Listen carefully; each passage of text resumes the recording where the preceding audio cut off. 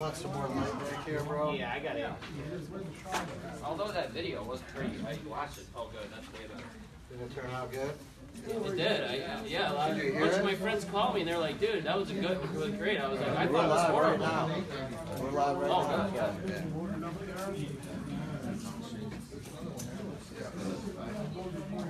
All right, Albert, I'm gonna rig your rod here. Awesome. You could correlate it just for you. Awesome. Are you sorry to see Iron Man go? Yeah, I actually am. Believe it or not, I actually really am. I just watched it the other night on TV. I was like, oh, there's Iron Man. I love this reel. I got it right away.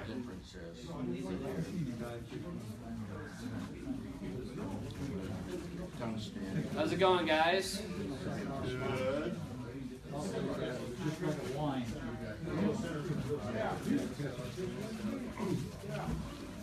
I'll give you a cut time as we All get right, towards cool. the Yeah, end. yeah, because You want to spend like what, 15 minutes casting over there or something? yeah, I want to spend. Yeah, I'm gonna do a casting demo for these centerpin reels like after, so you guys will like. I don't know what room that is, but it's a ballroom all the way over. So I gotta cut it out early. But what I'm gonna start by doing is I'm gonna show you exactly how to rig up a float rig from like the beginning to the end right now. Since Albert just brought this fancy, nice new setup right here. So what I got here, it's one of our new Colville precision reels. This is a Fjord right here. It's that reel with the finger tabs that I've been talking about a lot online and everything. Just came out. This is the first line of them. This model is the Iron Man series.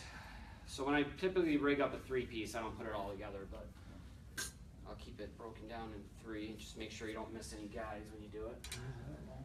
That would stink. So this is a 13-footer.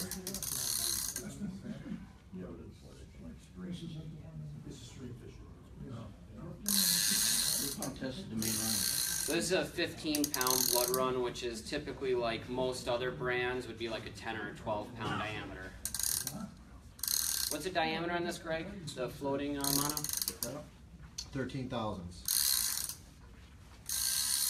So all I fish is a 15 on a really go. He's got a 10 and a 15 pounds. The 15 is just, I put all my shot right on my main line, so it allows me to slide the shot up and down and never get any fraying or anything like that on this stuff. And knots are super easy to untangle with this guy. So 15 pound is nice. And if I want to bump up to 8 or 10 pound fluoro, I don't have to worry about it.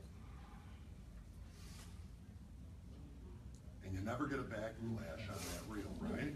Oh yeah, no, you're gonna have a few backlashes to start, but once you get used to it, you don't want to learn how to cast the easy way. You definitely want to learn how to cast the correct way, which is spinning the reel when you're casting. So. Are you talking about a Wallace cast? Yeah, a Wallace cast. Wallace are BC casts. If you have a heavy enough float, like anything like 11 grams or higher, you could typically load the rod and kind of sling it out there and just slow the reel down with your fingers. It's almost like casting a bait caster. You just have to make sure that you don't overcast it and get a backlash. This particular reel has a textured rim on it though, so that really aids in being able to tell when you need to slow down your reel when it's spinning.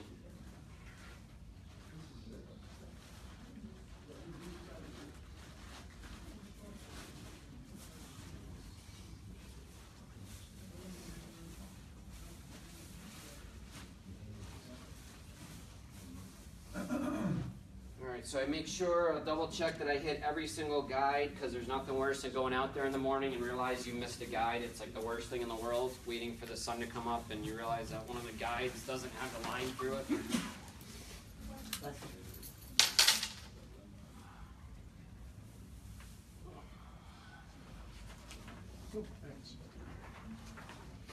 Alright, so the first thing I'm going to do, guys, I'm going to start with 3 pieces of silicone tubing.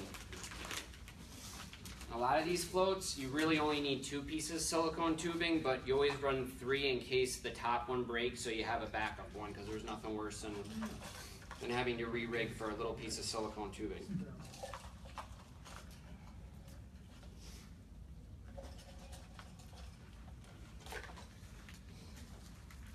And I'll draw kind of what I'm doing so you guys could kind of see it too.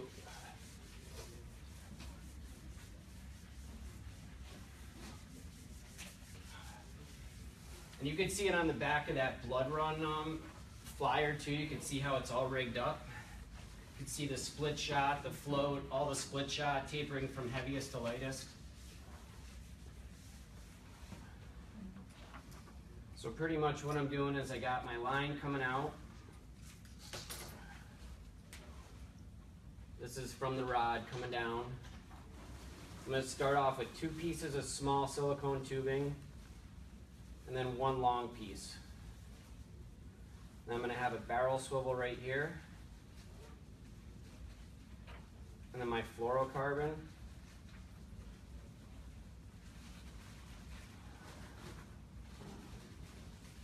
And then whatever my bait presentation is.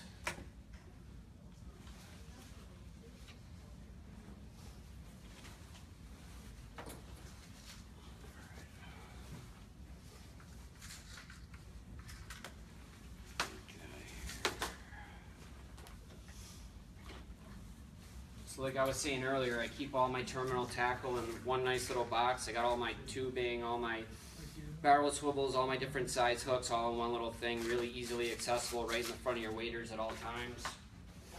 And then I have a backup box just in case that one tends to go in the water. So my day isn't over. Do you sell those little boxes in? Yeah, I don't have any at the shop though.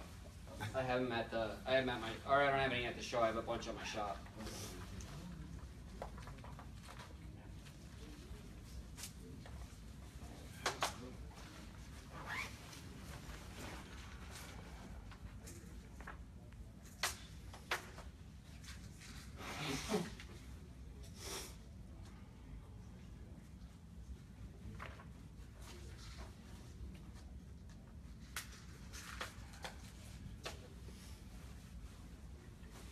One of my most important tools too is a pair of hemostats that have scissors in there with a little jig punch right there. This is pretty much the only tool I really need. This and my little split shot removing tool that I showed earlier. Pretty much those 2 tools are the only thing you really need for the whole entire setup.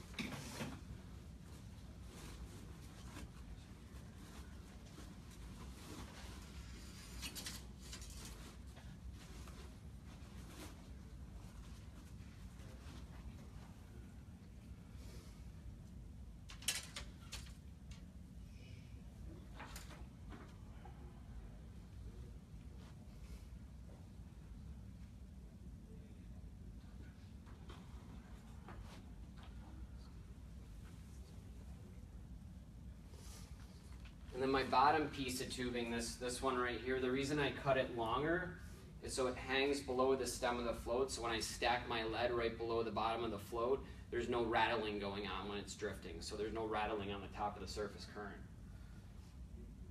Because if your shot's right against the stem, you're going to get a lot of that.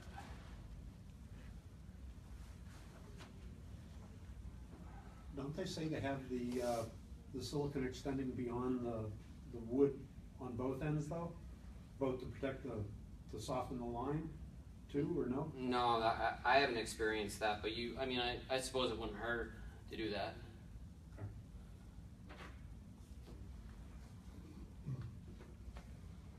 I mean, a lot of these are. What do you use? I like, Drennan or Blood Run has a new line of floats out that are really nice, a really nice set of balsas. They have them in all different sizes, but I would say mostly all loafers or little teardrop like acorn floats. Or like an Avon style. That's going to depend on what type of water I'm fishing. It's going to depend on what float I select. If you want one good float for all around, it's going to be a loafer is going to be your best. Alright, so now I got my float all rigged up. I got my 3 pieces of silicone tubing. I got my one extended down past the shaft. So I'm all pretty much rigged and ready. Now the next thing I'm going to do is put a micro barrel swivel on the end of my main line. I think the size of that micro swivel makes a big difference. I mean, we've got 12s, 10s. Yeah, I know a lot of guys that fish 8s, and they say that. I tell the guys to go as small as you can go that you could still see, but make sure that they're like a pound rating wise. Like the poundage of what they break at is put on the actual pack of swivels. Like Raven doesn't put what pound they break at, so their smallest swivel is a 4XS, which is 4 extra small, and they break at like 8 pound. Like you could literally pull them together and snap them in half. Yeah. So like the owner 14s break at 30. It says right on the package what size. So. But I mean, do you think it adds to any of the weight at all? Like, could it replace the shot, or do you even consider that if you were to use like a number 8 size swivel? Or I mean, you can get away with it. I don't find a huge difference. I mean, the bigger the swivel is, the better it's going to rotate too. But when you start getting into those really micro shots of 4s and the 6s, that swivel can sometimes weigh as much as a 4 or 6. Right. So you don't want to get any. You don't want that fighting your very last shot for which one's going to lead the way. Or factor it in. If you Yeah, exactly. You got to factor it in. If you're going really tiny, you know, if you're fishing anything like, you know, if you're fishing like a 3 or 4 gram float, that might make a difference. But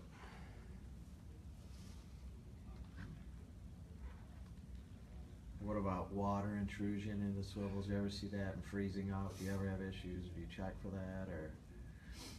like, yeah, I mean, swivels usually freeze up. That's the other thing. The bigger the swivel, the more surface area it has, the more it's going to freeze. I have noticed that the bigger swivel I use, the more it's going to freeze. So this knot I'm using is just a regular fisherman's knot. I'm just using an advanced clinch. Danny, the length of line from the bottom of the float to where you're tying that right now, is that sort of typical? It's gonna differ. Every hole you fish is gonna change. So I'm gonna go over all that, like depths and stuff like that in a little bit. Okay. So I just wanted to rig this all up for you and everything. Since you just bought this beautiful new combo, I got a chance to kind of show everybody how I do it.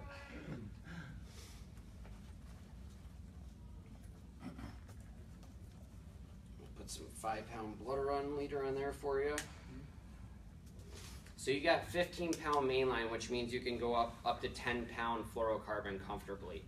And what I was saying earlier is you always want to try to run the same brand fluoro as you do mono, because there's no line police out there. So if you bought like a P line, for example, 10 pound, it probably really breaks at like 15 or 18 pounds a lot of times. So if you get a P line fluorocarbon and you try fishing it underneath, you know, a sun line or a blood run or something, you might have a problem. So a lot of times if you're gonna buy a different brand, look at diameters. Make sure your main line diameter is always quite a bit thicker than your fluorocarbon, your leader diameter. So I was asked earlier what typically I use for like how long of a piece of leader do I typically use. I always typically run like usually an arm length. That's pretty much standard for me. So it's like 25 to 30 inches. If I'm fishing the river where it's really, really clear in the middle of the winter, sometimes I'll go up to like a 5 or 6 foot leader. I'll just put more split shot on it. You talk a little bit about matching leader strength with rod weight, not matching it with your mainline weight. Correct. So like when you get a rod, like this rod right here is rated 4 to 10 pound. You're running 15 pound mainline on it. It's really rated, the rod's really rated for your leader more than your mainline. So as long as you don't go 10 pound leader on this, you're not jeopardizing the rod at all. So was that the question? Yeah. Pretty much, yeah. What rod length do you recommend for a beginning centerpin angler? I'd say 11.5 to 13 foot, depending on what waterways you're gonna fish. There's kind of a sweet spot on where to load a rod, because the rod has kind of a sweet spot where to load it. And a 13 foot, you get a little bit more load than out of an 11 footer. 11 footers, unless it's a softer rod, which nowadays they try to make rods a lot faster so you don't have to put as much energy when you're putting the hook set in. The 13 footer is going to help you kind of like allow you to have a longer pendulum and create that momentum to be able to just pitch the float out there with like little effort.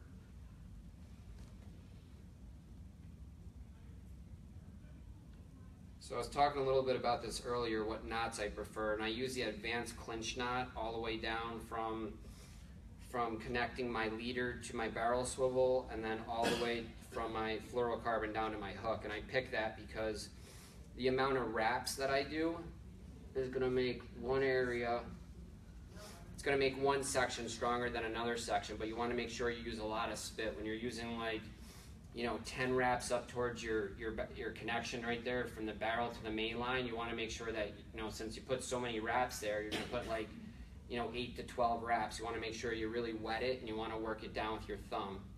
And then when you tie your hook on, you're only going to do 6 to 8 wraps down here. So this is a weaker knot. It's got less wraps than this knot up here that has 8 to 12 wraps, or 10 to 12 wraps, I'm sorry.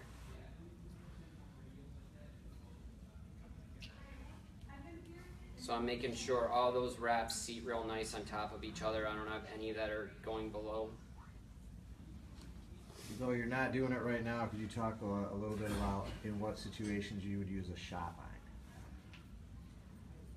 I don't think the only time I think a shot line is important is when you're running something like skein and you're using a slip float, is when I think a shot line is necessary. Or if you're like a high vis line guy and you like to run a lot of high vis line, then a shot line's necessary, because then you can run a piece of fluorocarbon where the fish don't see it. But the shot line kind of limits you, because then you're running all your shot in one section. If you want to fish like a lot of different variable water and like a lot of different types of water, you're not going to be able to make all those adjustments if you're running a shot line. You're going to have to carry a lot of different shot lines with you.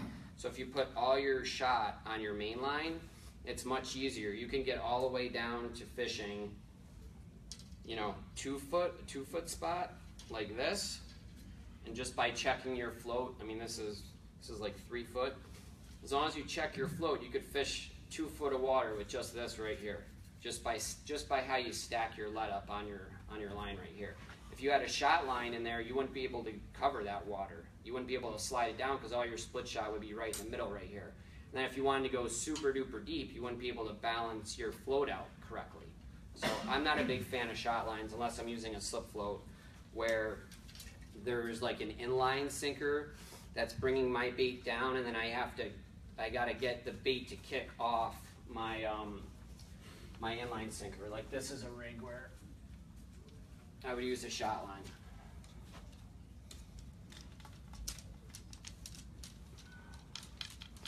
So this is my big heavy duty salmon rig for Lower Niagara.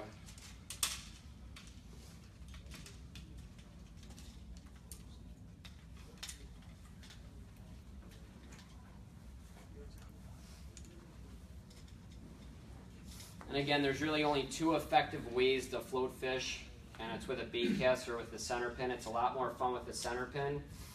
I really don't suggest it for fishing for king salmon in Lower Niagara, because once you tie in that current with how quick you have to turn the fish around, it really helps to have some gear ratio and to be able to have some drag to aid in the assistance of turning these kings. So in this situation is when I would use a shot line, because first thing, I know I'm always going to be fishing at least this depth. I'm always going to be fishing at least 6 foot plus.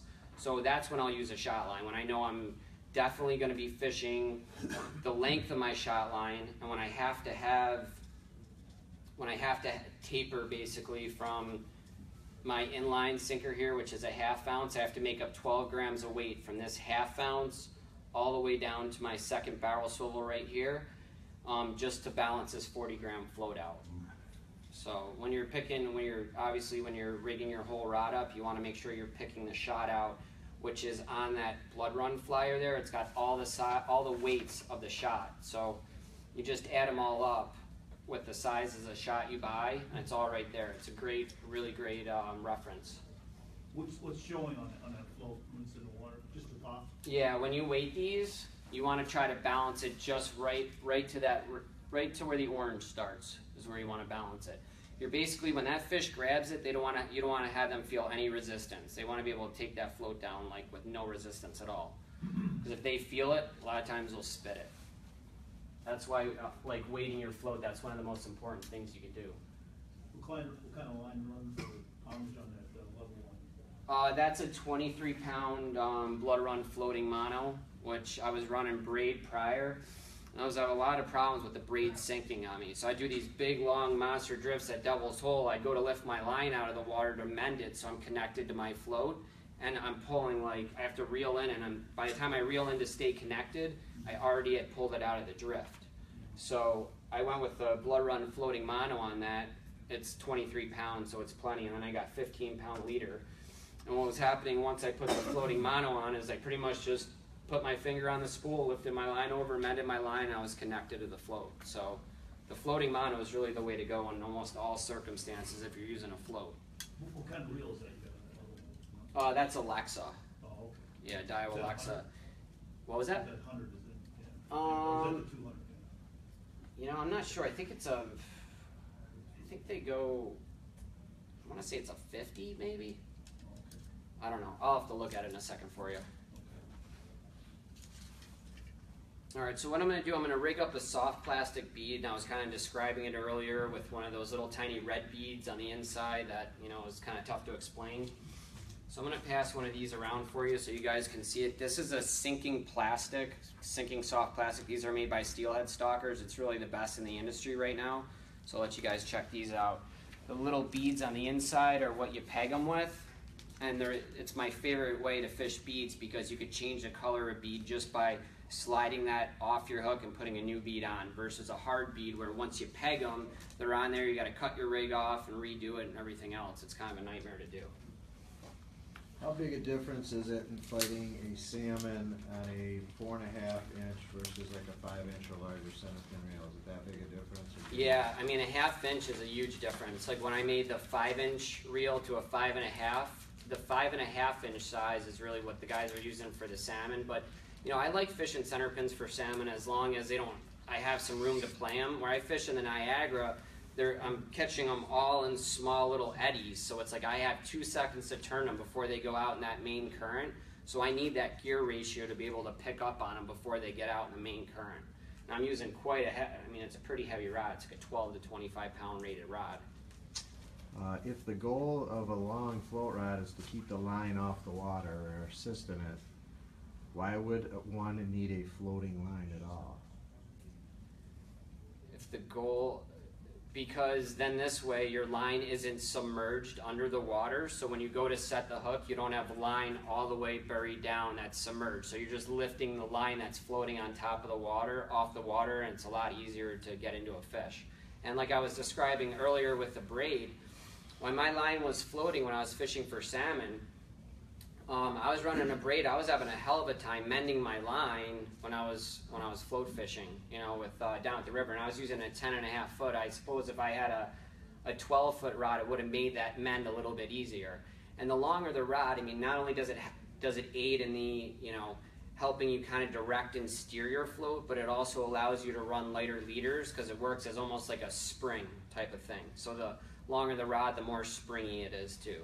So the purpose of a long float rod is not to keep your line off the water all the time. It's not all the just to time. It assist, aids in it. Yeah. So But I try mostly to assists in the mending of the line. the and mending of the steering line. float. Got So when guys see me fishing a lot of times, they always say, you know, they're always amazed that I don't keep my rod way up here. I always keep my rod kind of close to the water, and I'm kind of just directing my float into where I want it to go the whole time. And this way, when I set the hook, if you're keeping your rod way up here, you're kind of like trying to get the best connection. You're keeping your rod way high. When you go to set the hook, you have nowhere to set the hook. You want to kind of be down low, guiding your float, and then, you know, more or less cast it where you want. So I'm quarter casting downriver a lot of times to try to get the float where I want it, rather than trying to drift it in the spot. I'm casting a little past where I want it to go, quartering it downriver, and then pulling it right into the drift. And then I'm mending my line over and letting it drift. But, you know, nowadays shorter rods are actually getting a lot more popular. I'm having a lot more people request 11-foot rods, 12-foot rods. In the past, it's all been 13 to 15 foot. Like I was explaining earlier, I find it's more difficult to control a rod past 14 foot. You're kind of losing some of the ability to control your float just because it's so hard to wield around a 15-foot rod. It makes it more difficult. So I think kind of 13 foot's kind of the sweet spot, or 12.6 is kind of a sweet spot. Why are people choosing the little bit shorter rods? It seems like they're a little bit more easy to control, and it just seems like it matches up more for their waterways. So for example, like when, you know, the standard for this, for buying a float rod, you'd buy a 13-foot float rod and you'd run 8-pound mono and you'd run 6-pound fluorocarbon. Well, guys come into my shop all the time, and they you know, without any assistance, they'll pick any 8-pound right off the shelf, and they'll pick any 6-pound. They're not looking at diameter differences or anything, which is throwing them into all kinds of problems. And a 13-foot rod and a 4.5-inch center pin was always kind of the standard. But now, guys, with all the different options and everything that are out there, guys are kind of fine-tuning the rod and reel to their river of choice. So there wasn't 5.5-inch center pins in the past, and there wasn't even a lot of 5-inch center pins in the past. So it seems like the bigger reels are more popular, but the shorter rods are becoming more popular as well.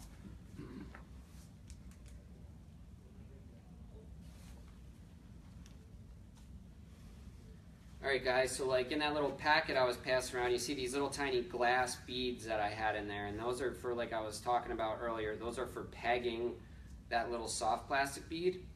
So what I typically do is I'll run it through my line, I'll kind of lay the bead in my hand, and I'll kind of pick it up with my fluorocarbon, and I'll kind of get it through, and then I'm going to run it through 2 more times.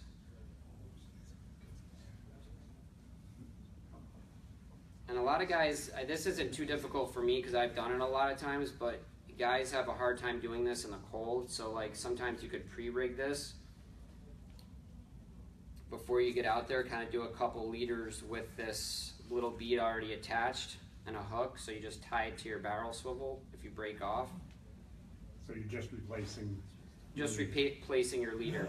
With this rig, the worst case scenario, if you're doing it properly, if you have everything in line and you don't have any fraying on your main line, the worst case scenario is you're going to break off on your fluorocarbon. That's the worst case.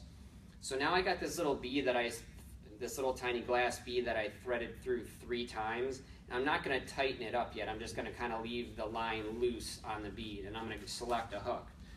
So those are a 10mm soft plastic bead. So right off the bat, I can run a smaller hook than if I was going to run a hard plastic bead because they hang onto that soft plastic a little longer than the hard plastic.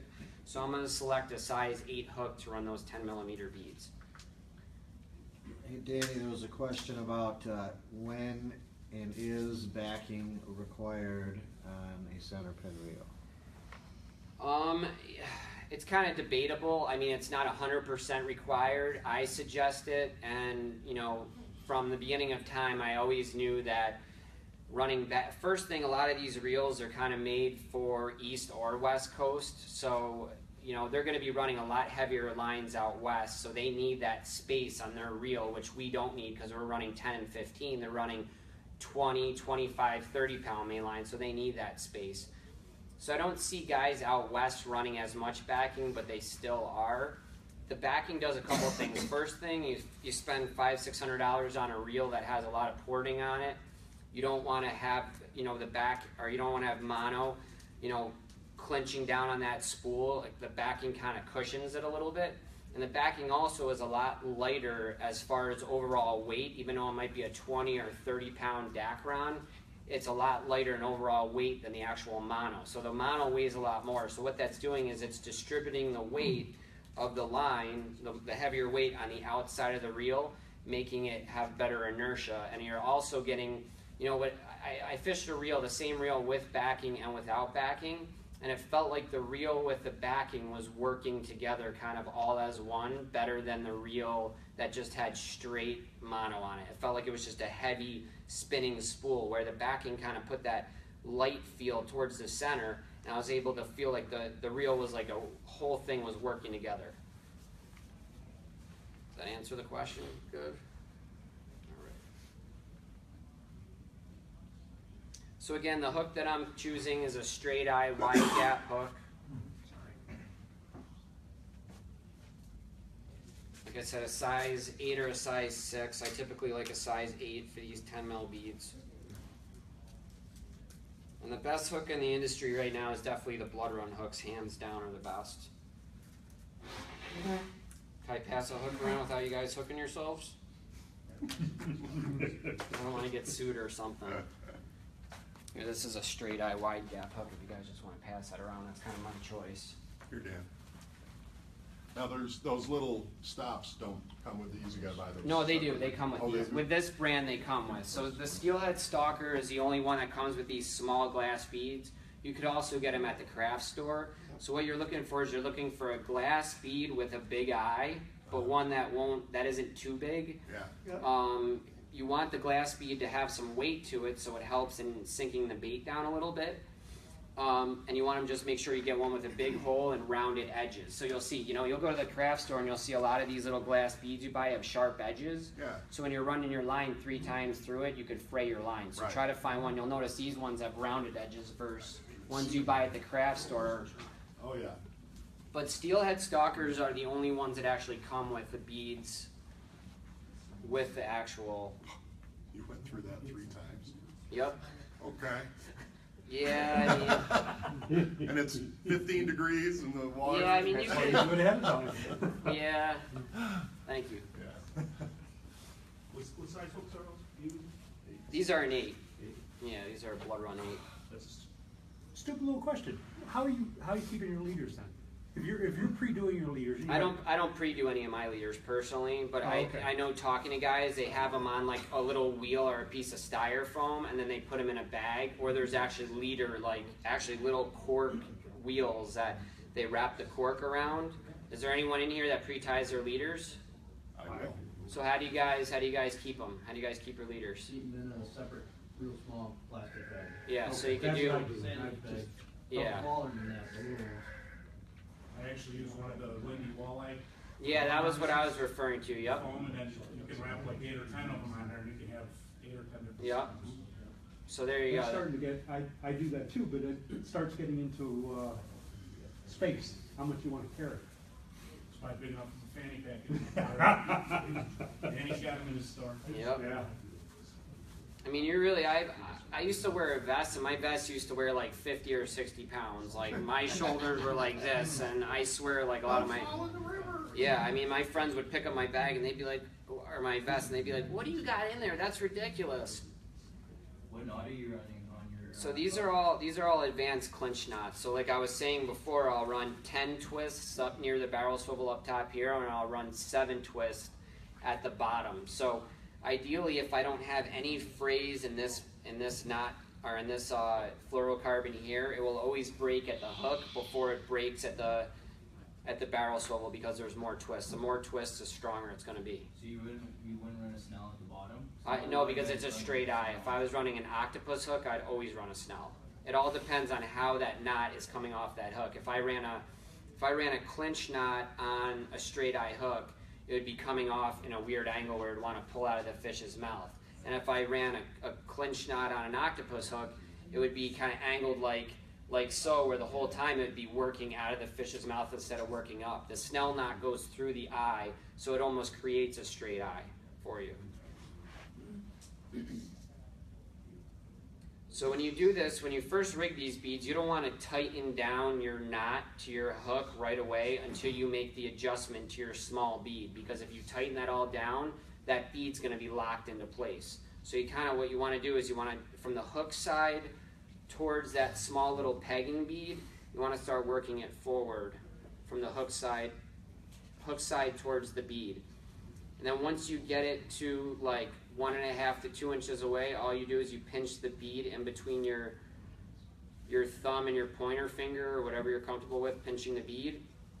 And then you could just kind of pull it on both sides, and you'll be right where you need it to be.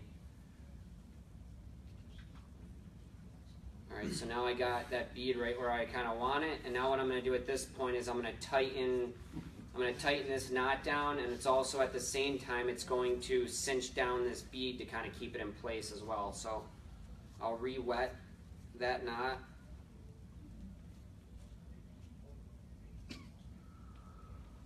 Why do you go 3 times through that?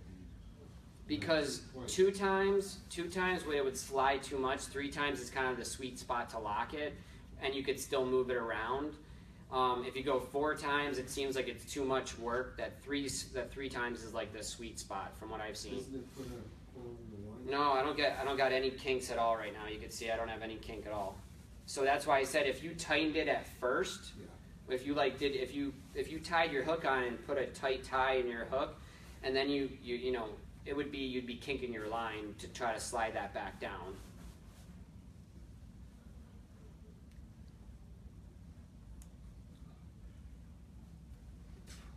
So I got that right where I want it.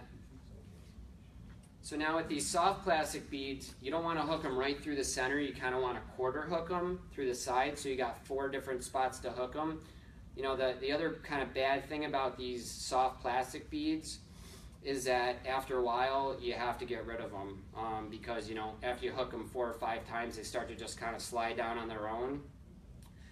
But right when you hook them, it's the same thing as a hard plastic bead. If they are, you know, if your bobber goes down and you lift up and, you know, you feel like you had a bite and the bead slid down to your hook, that means a fish had it in its mouth. So that's how you know you had a bite with these guys.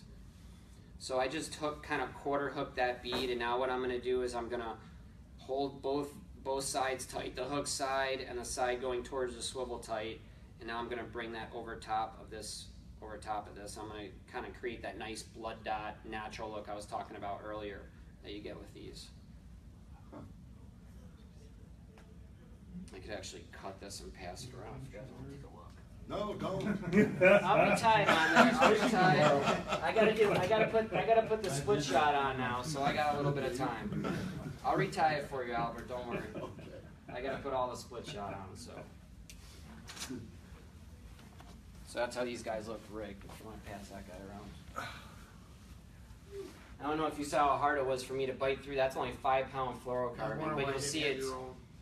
Yeah, I just have a tooth that's extra sharp for that stuff. You know, Now, I've been sharpening it for Wait till you're years. 60. Try to do that. That thing's gonna be gone by the time I'm 60. There you go. I'll have a fake tooth there. Titanium teeth. All right, so now what I'm gonna do is I'm gonna put my split shot on. I think my split shot.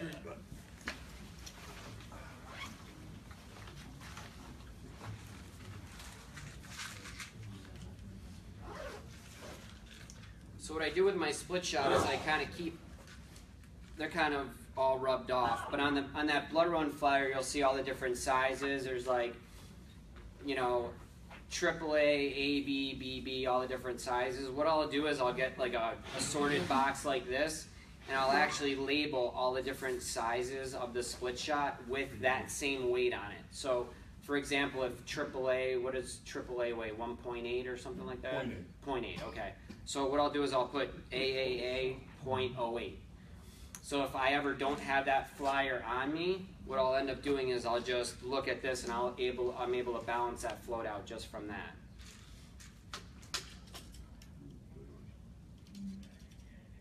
So I'm going to look on this float. This is a 3-gram float. So where do you fish normally, Albert? Cat Creek. Cattaraugus? Okay, Yep. so I'm going to put a little bit bigger a float on for you than if you fish a cat. And that's what's so nice about these fishing, like fishing a stem float that has all the same size stems.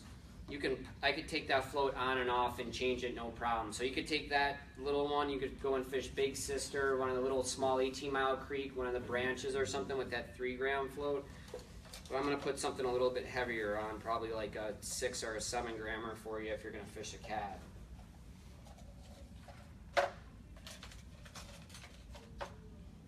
So what I'll do, I'm going to put a 7.5 gram on for you.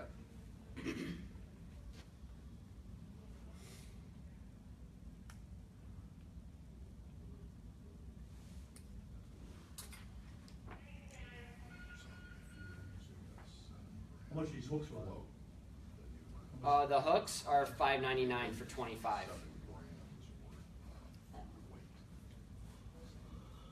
They are really the best hooks in the industry. I've been fishing for a while and I haven't found any that are nearly as sharp. They're actually almost hard to tie a lot of times because they're sticking to your fingers as you're trying to tie them.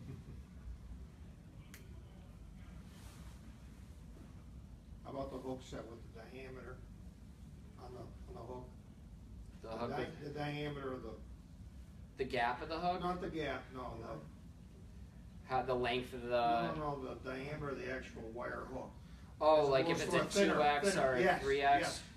So pretty much like, you know, depending on what the bait I'm using is, see the blood run hooks are awesome because they start at size 20 and it's like the bigger they get, the thicker gauge wire they get too. So like the size 20 almost seems like it's a 1X wire, but the size 8 seems like a 2X wire. So all for steelhead, you know, unless I'm fishing like for really pressured fish, I'm always gonna fish like something with a 2X wire. If I'm gonna go to Burt Dam or Oak Orchard and it's gin clear water, the fish have been pressured, I'm fishing a single wax worm, I'm gonna be fishing 3 or 4 pound fluorocarbon anyways, so sometimes I can get away with a 1X wire So that hook. hook doesn't bother you at all? No, no. Okay. I just try to match it I up to my understand, bait, I yeah. understand. I was curious. I don't want to dampen the action of my bait too much either. Like if you guys have ever seen a trout bead hook, they're super duper thick, and I think they kind of kill. They dampen the action of that bead so much that I feel like it almost like weights it down a little bit too much.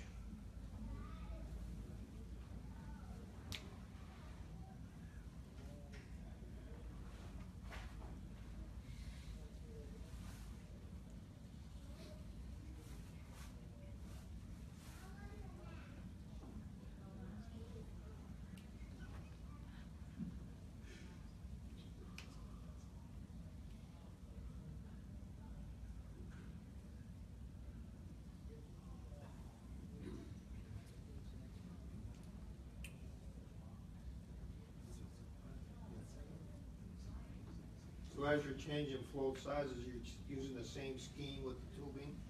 Same tubing scheme? Yeah, the same tubing. Yep. For each float, like I'm having a little bit more of a hard time. This is these are like custom made floats. These aren't like typically like a float you would find. Like these are actually river woods. I was trying to give Albert something that would be good on the cap, but I'm having a hard time getting it on this actually this silicone tubing. So try to find one that's got a little bit thinner.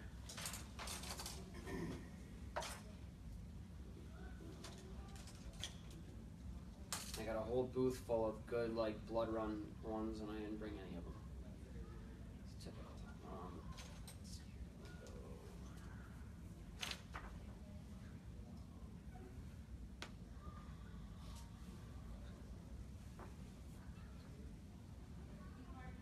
Are the blood run ones, are they a carbon stem, Greg?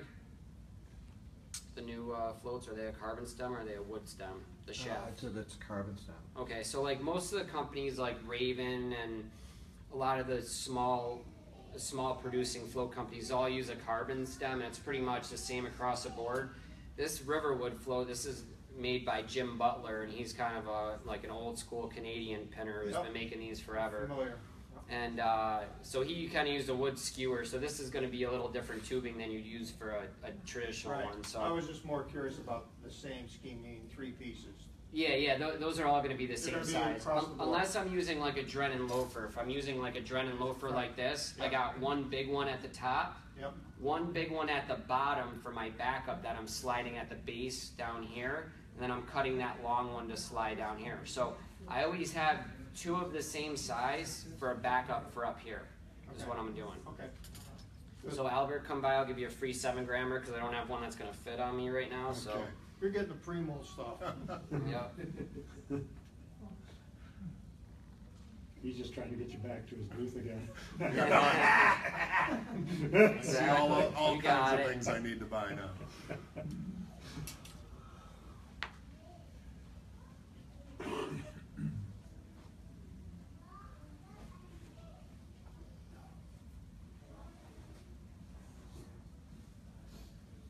Alright, so the reason I was explaining I like to run 3 is because I have the bottom one where I'm going to stack all my lead. It goes past a graphite shaft, so I'm not going to have any rattling at the surface. So it comes past a graphite shaft at the bottom. I have a backup for my top. So this is my top silicone tubing. I have a backup for that one, which is right here. So the reason for the backup one is, you know, you guys that have been fishing before, I'm sure you've had your top one. If you're fighting a fish or you're in a snag and you're jerking and all of a sudden that top one rips and now you're like, oh my God, I only got 1 piece of silicone tubing, and you're trying to figure out a way to work it up past your shot and all that. It's a nightmare. So this way, all you do is slide this big one down past it, replace the top one, and then you're good to go. You don't have to re-rig all just for a piece of silicone tubing. But that's usually where it goes. It usually rips through that top one because that's the point that you're going to have all the pressure.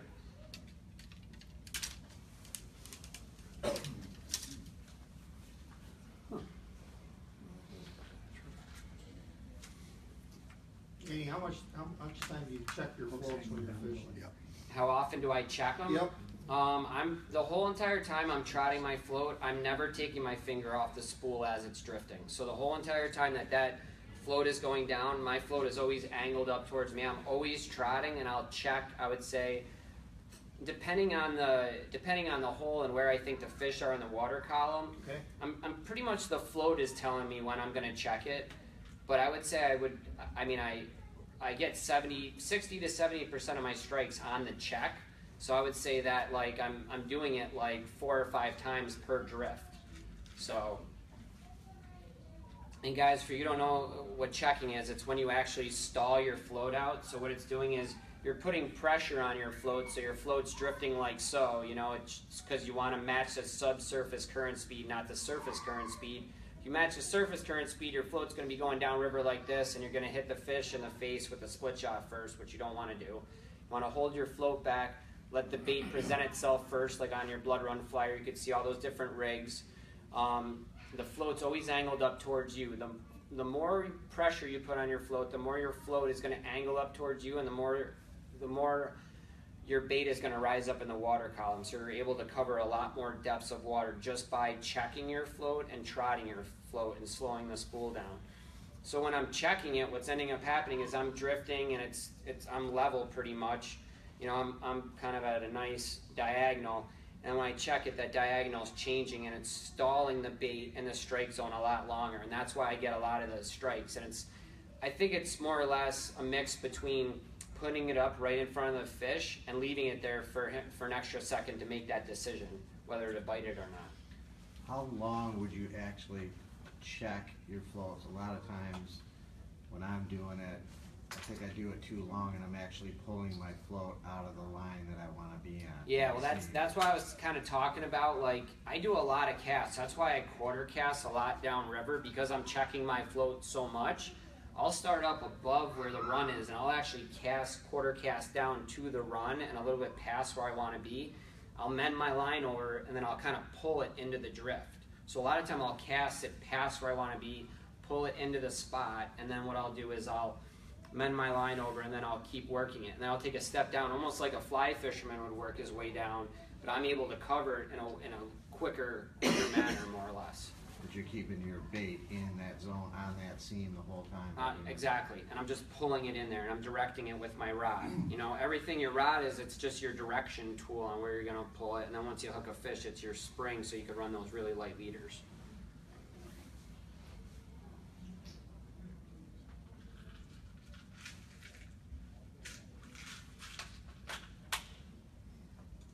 So pretty much, like, if you look on the back of that flyer, I'm gonna just traditionally do a nice easy accelerated shot pattern, which I'm gonna start from lightest and go to, going from heaviest underneath the float to going lightest down by my barrel swivel. So now you could pretty much, I've seen guys run, you know, just 2 different sizes of shot. They'll run size 1 and they'll run size 4, and that will cover everything for them, and they just bulk up their shot. And then there's guys that run all the way, you know, SSGs that weigh 2 grams, and they'll go all the way down to something that weighs, you know, 0.4 grams. But the idea is to come up, that's a 7-gram float, so you want 7 grams. You want 7 grams underneath it. Close as you can get to Yep. 7.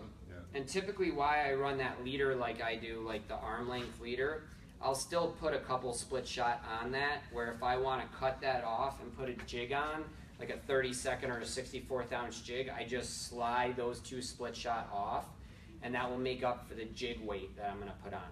Because primarily I'm fishing jigs or eggs pretty much all the time.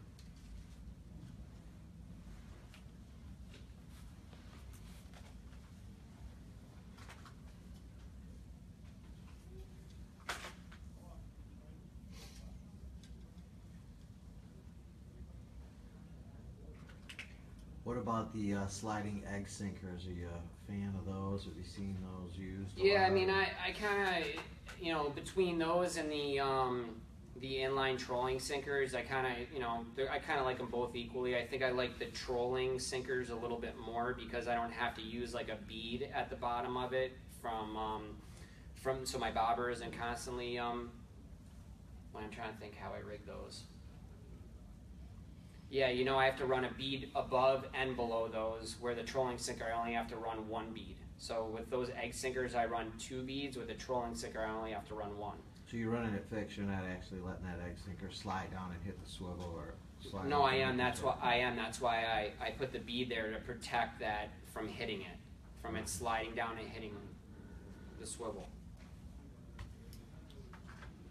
What kind of jig hooks you run? All Voodoo. Voodoo? Yeah, You Voodoo sell makes them- the best. sell them there?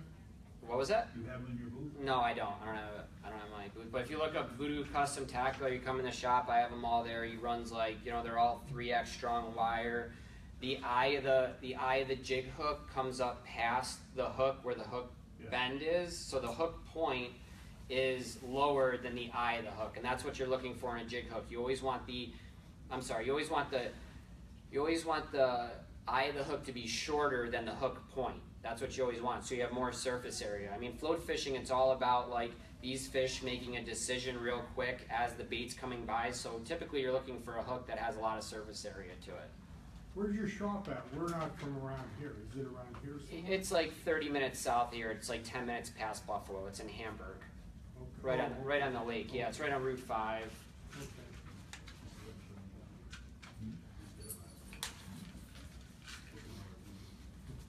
So what I'm doing is I'm running a couple ABs, then I'm going down to BBs, and I'm going down to 1s, and I'm going to finally finish at size 4 for this rig.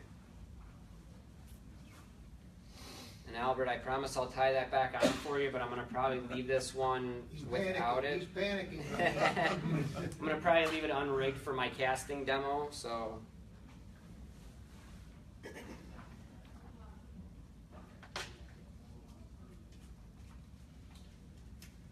And what I'll do is, since there isn't a jig, there's no jig diagram on the back of that, so I'll show you how I rig a jig up. And when I'm referring to jigs, I'm pretty much talking about if you anything from anything from a 16th ounce all the way down to a 80th ounce, anything in that range. I'm either fishing a soft plastic or marabou or rabbit strips or something like that. Marabou is probably the one I use the most out of all of them, though.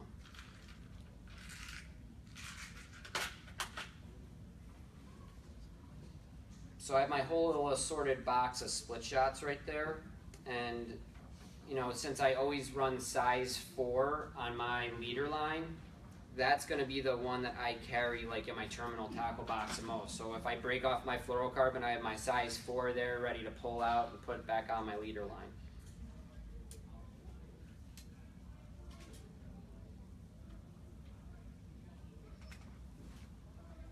So you'll fish that leader even if you break off 6 inches? Yeah, I'll fish that leader. Sometimes once it starts getting shorter, I'll slide one of the split shots off because, you know, if I start off with 2 split shots on that rig, what I'll want to do, and I'll kind of, depending on where I'm fishing, if I know I'm going to be fishing a lot of slow water, I might only put 1 split shot. If I know I'm going to be fishing a lot of little pockety water and stuff, I'll run 2 split shots on that. So I kind of plan that out. I mean, when a size 4 doesn't make a huge difference when you're rigging this whole thing. It's a pretty minimal if you look on the back of that. Yeah. Alright, so once this is all rigged up, I got these pretty nifty things called rod huggers that I use, which are these little tassel looking things. It's pom-poms and all the other rods. You have those in the booth. Yes, I do. All right. You know what works good for those ones? You know what works good? Hair clips. Yeah. Plastic hair clips. Plastic hair clips. Yeah, trust me, they open up.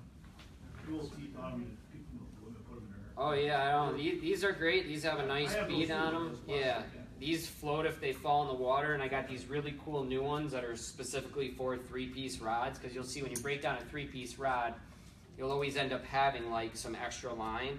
Yeah. So if you have that rod hugger down there that's got that new little hook lock system, you're able to use that. So you have like a hook keeper down here now, Okay. and those new rod huggers that I have at the booth, which are pretty cool.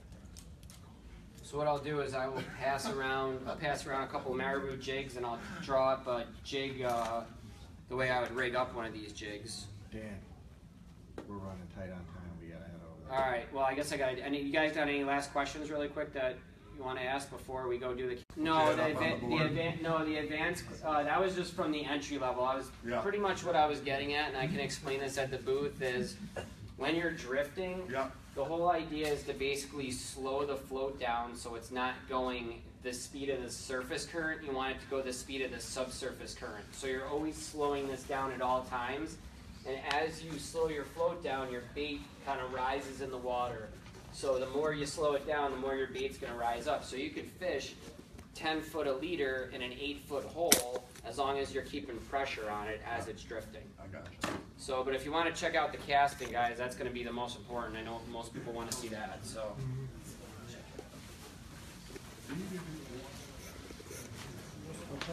All right. You coming back here? Probably not. No, I'm going to leave all my stuff. The video is on Facebook?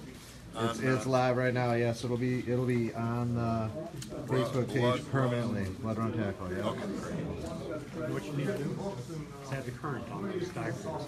What's that? Add the current direction on those diagrams. I think it's on there, isn't it? Oh. May I carry something? No, I got it. I'm just gonna take two of my. You take that all in, Tom, so you don't.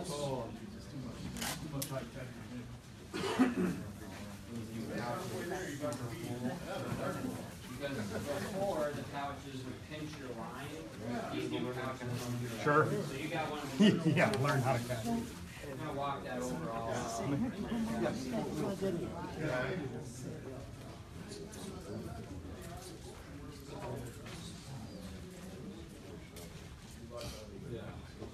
Oh yeah.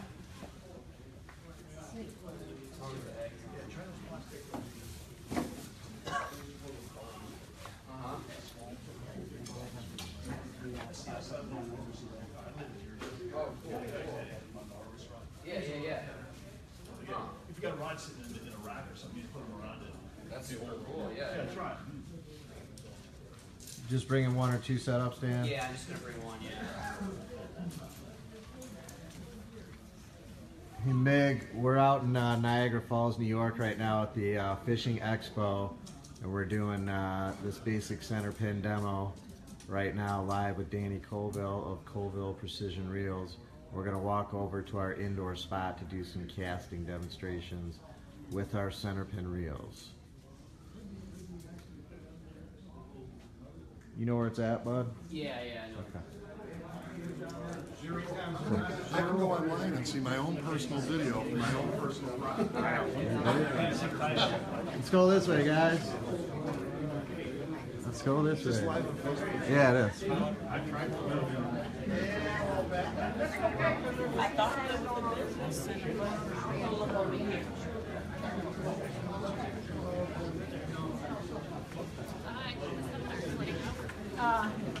There's something.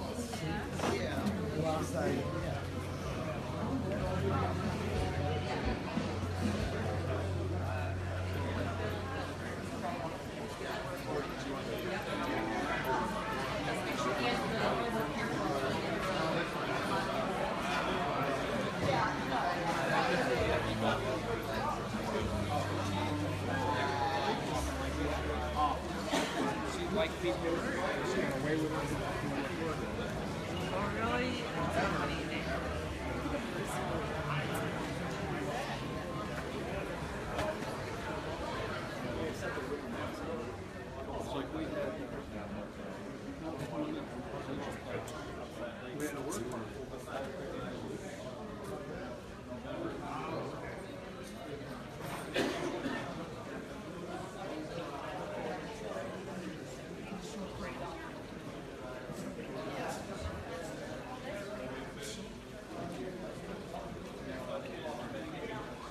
Everybody watching live, we're waiting for Danny to show up. We're going to start our live center pin casting demonstrations.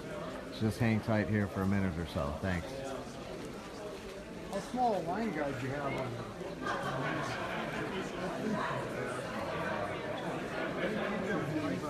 Hello, Captain Eric. Thank you for joining.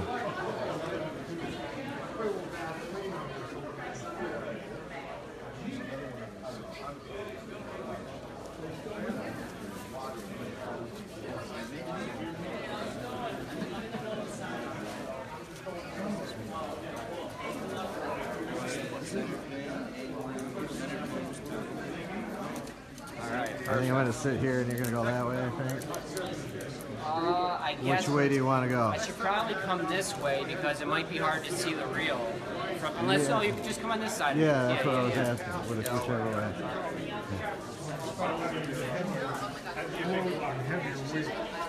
I had one bigger than that. I had a hard time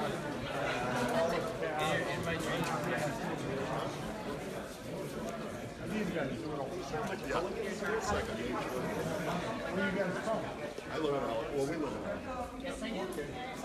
You got a ski when it's there, of course. You can't not. You can't ride, yeah. Where do you fish? I go up to Zor Valley, Adirondack Street. Alright, so there's a couple basic ways to like cast, guys. Like the way you don't want to learn that most people do is the side cast, where they're just grabbing the line off the side of the reel and they're kind of just pitching it out like this. So it kind of comes off the same way. It kind of just comes off the side. That creates a lot of line twists. So you don't want to do that. What you want to do is you want to try to spin the reel when you cast it. So that what you do is you kind of create a pendulum like so. You want to make sure you have at least, you know, I don't know what that is, 7 or 8 foot. This is a 12-foot rod, so I have like 7 or 8 foot. You want to make sure that your hand stays below the reel at all times. So wherever the reel goes, so if you come across your body, if you come from behind your body, you always want to make sure that your hand is at the bottom of the reel, no matter if it's this way or this way. So once you get that pendulum going, it's going to be hard because the ceiling is lower than this. Just kind of cast it like that. I'm going to have a tough time with this. I was watching the wave, I was watching the reel. I might have to come a little closer to you. Yeah, whatever you gotta do. Closer is better. When you're way over here? No, I don't have as much room as I really need, but so I basically, the whole key is to make sure you don't reel it up too close to the tip of the rod, because if you do, you're not going to be able to load it properly. Second key is to come down with your fingers down below the reel. And the third key is just to kind of get your timing right. So you just come down, you pull, and then you got to slow it down with your finger like that. And that's constantly giving you you're not getting any, any line twists on the side. So again, I'll kind of slow motion that.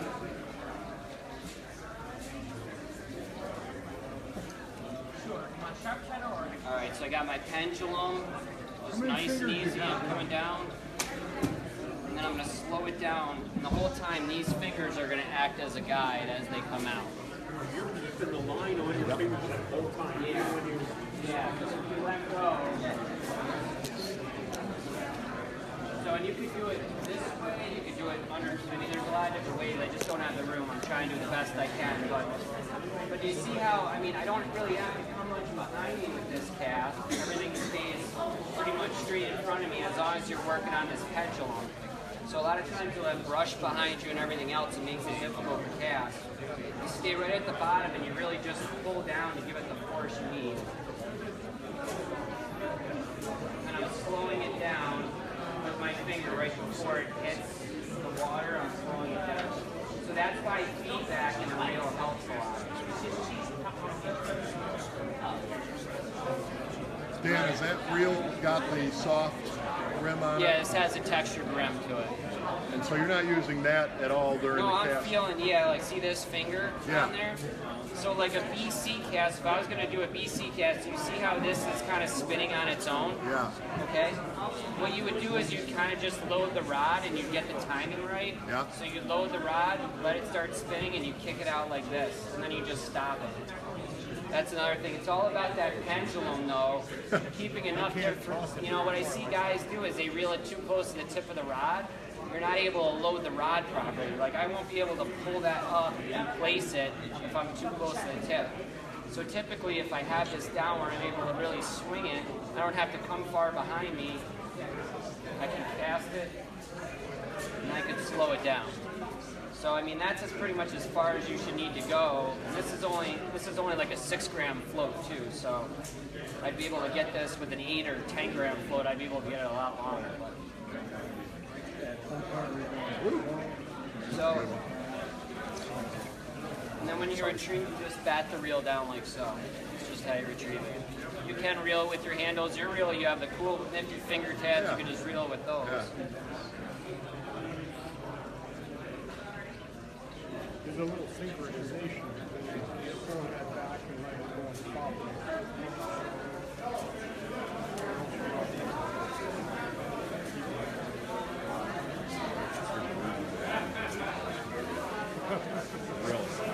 I have one though. So basically the key things are, you know, I have enough line from the tip of my rod to my float. I'm creating momentum, swinging it back and forth, and you could kind of just place it. Like you could just kind of pick a spot, keep your fingers downwards, don't come underneath, don't go like this. It's a lot more difficult to control. Fingers down are much easier. How many fingers you put in there? Just 2 fingers, my middle finger and my pointer. So I'm staying there, I'm coming back, and I'm taking my finger off the spool, and then with my ring finger, I'm slowing it down with this finger as it gets close to hitting. I think we're good, man. I'll do it one more time for everybody. So that's pretty much as far as you would need to hit for most spots.